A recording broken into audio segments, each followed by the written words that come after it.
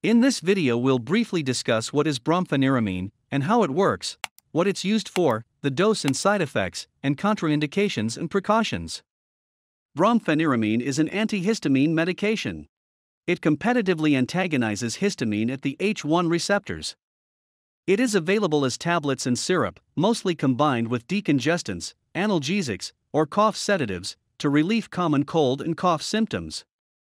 So brompheniramine is used to relieve nasal and non-nasal symptoms associated with perennial and seasonal allergic rhinitis, such as sneezing, itchy and watery eyes, itchy nose or throat, and runny nose caused by hay fever rhinitis or other respiratory allergies. The usual dose for adults and children older than 12 years for allergic rhinitis is 24 mg per day, in divided doses every 4 to 12 hours. And for children from 6 to 12 years, the usual dose is 12 mg per day, in divided doses every 4 to 12 hours. And for children younger than 6 years, use only as directed by physician.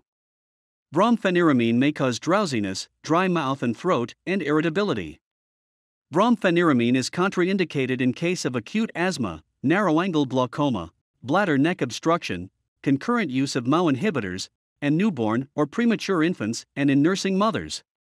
Take brompheniramine with food or milk to decrease gastrointestinal upset. Avoid driving or performing other activities requiring mental alertness, or that are potentially dangerous. And also avoid using alcohol or other CNS depressants. Take sips of water frequently, or chew sugarless gum if dry mouth occurs. And finally, notify your healthcare provider if heart palpitations occur. That's all for this video. Subscribe and click on the bell icon for more animated medical videos like this one.